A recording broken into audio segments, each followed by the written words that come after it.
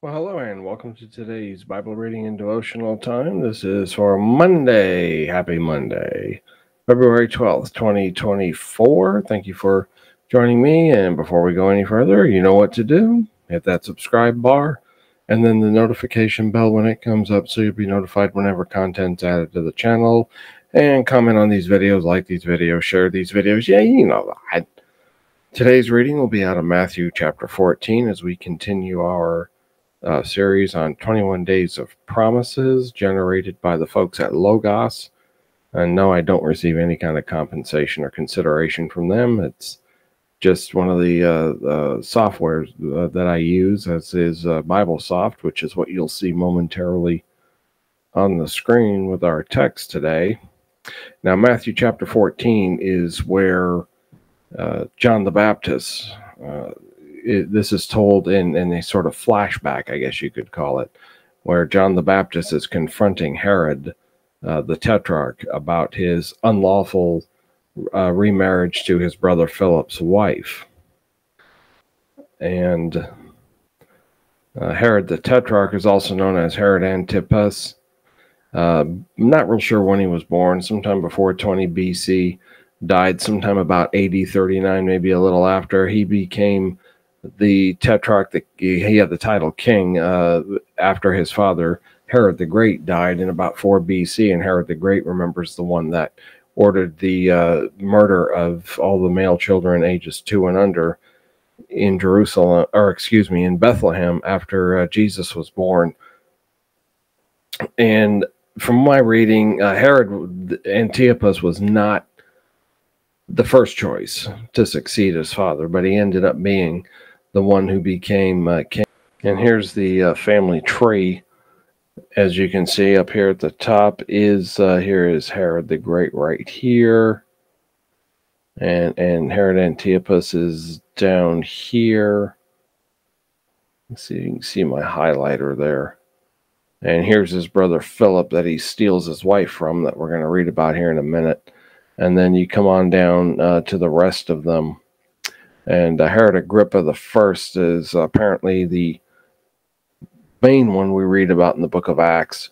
But you've got all their names here, and there's quite a bit, I think, about them in secular history so far as ancient people are concerned. They're fairly well documented. And then this is one of his coins, a coin of Herod Antipas. This inscription right here, Tibe, second word Piac, in reference to Tiberius Caesar, who was the emperor who appointed him.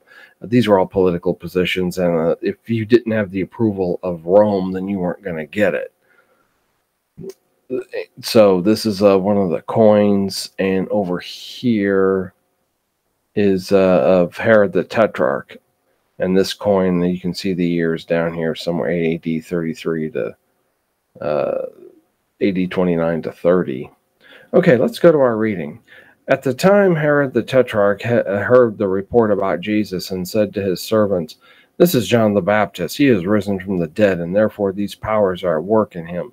For Herod had laid hold of John and bound him and put him in prison for the sake of Herodias, his brother Philip's wife, because John had said to him, "It is not lawful for you to have her." And although he wanted to put him to death, he feared the multitude, because they counted him as a prophet. And that's one of the things about the Herods. They were all very ruthless. They were tyrants. They were not considered good people at all. And they would think nothing of executing or killing a political opponents. It was just second nature to them. They just were that ruthless and that nasty of a people. And so John the Baptist told him it wasn't lawful for him to have his wife. That was a unscriptural divorce and a remarriage, basically. And so Herod wanted to get rid of John, but the people count him as a prophet, which is the same problem the Pharisees had when Jesus asked, "Well, where was the baptism of John from heaven or from men?" If we say from men, the people will stone us. They considered him a prophet. So John the Baptist, despite his being in jail, there was quite a bit of political weight associated with him. So verse 6, when Herod's birthday was celebrated, the daughter of Herodias danced before them and pleased Herod. Therefore he promised with an oath to give her whatever she might ask. Now an oath is not just, yeah, I promise we'll go to lunch one day, or we'll do whatever. He basically raised his right hand and said, I do solemnly swear that I will give you whatever you want. In so many words, that's what he did. And so to go back on this would be a serious matter, and more than just breaking a routine or regular promise. So verse 8, so she, having been prompted by her mother, said, to give me John the Baptist's head on a platter.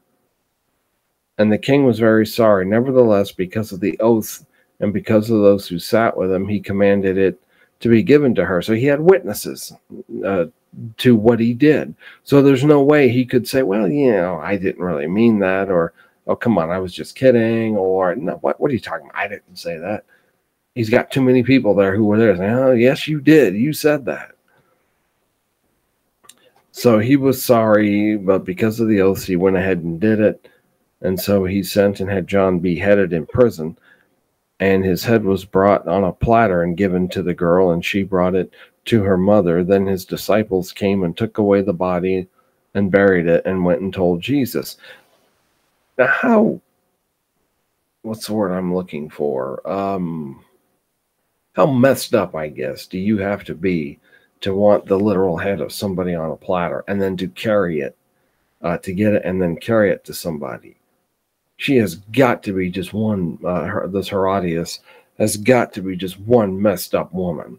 And I don't think her daughter was really any better. But here's the point we have to understand is be very careful promises that you make, because you may be held to account for them and you may come to regret it. The very first Sunday school class I ever taught was second graders. My car wouldn't start and I needed a jump, and I called a friend who happened to be the education director at the church. And he came and got me. He said, I don't have time to jump your car. Just come on and we'll jump it later. So he asked me about taking the second grade class, and I had never taught a class before. And I said, kind of let me think about it and that sort of thing. We got to the church building, and we were talking as we went downstairs, and we come to the class, and he hands me the quarterly and says, I'll see you after class, and walked out. So I'm kind of stuck. In the class was a young girl who had, and I don't know the technical term, but it's commonly called water on the brain. And so she had a unusually shaped head. But I knew this girl a little bit, and I was told to never make her a promise unless you intended to keep it, because she, number one, had a photographic memory. Number two, she would remember that promise and she would hold you to it. So be very careful about any promises you make to anybody. We should keep our promises. We should just say what we're going to do and do it.